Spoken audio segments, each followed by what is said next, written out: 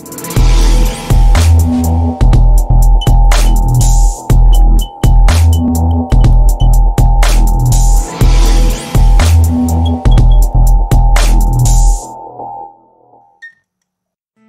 in this video, we will learn about how to install Sitepad website builder in WHM root.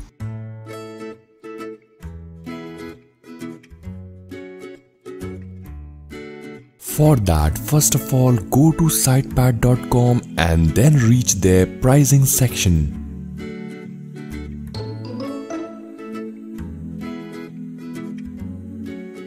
Now here, you need to purchase Sitepad license and finish the licensing process. Once you have bought the license, log into PuTTy and then enter the following installation command.